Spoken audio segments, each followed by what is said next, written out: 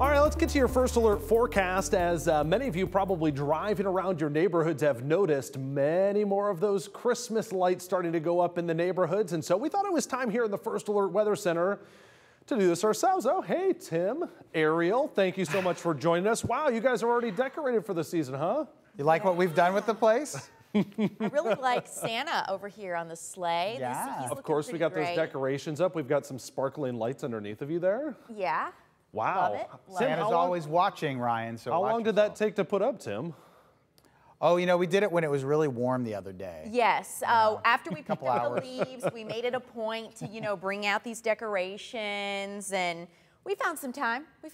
Very smart. Well, I thought it was time that we lit the big neighborhood Christmas tree because, of course, tonight we're going to be lighting the big tree at the Lights Before Christmas at the Toledo Zoo, correct?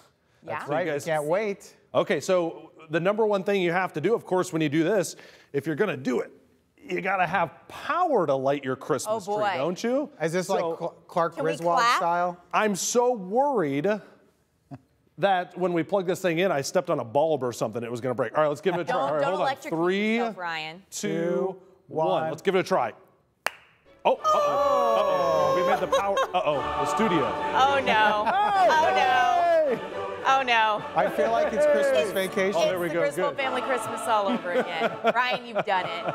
I think it took Clark many more chances than it took you, so good job. That's true. We didn't need the nuclear plant to come back online for us. Oh, my gosh. Like in the movie. Well, we're just so excited, and the weather's going to be pretty nice the next couple of days. It already feels cozier in here. Hey, you guys aren't even wearing a coat, and there's snow on the ground and everything. That's amazing. It's not that cold. You could just wear, and I'm a little overdressed, but hey, what can you do?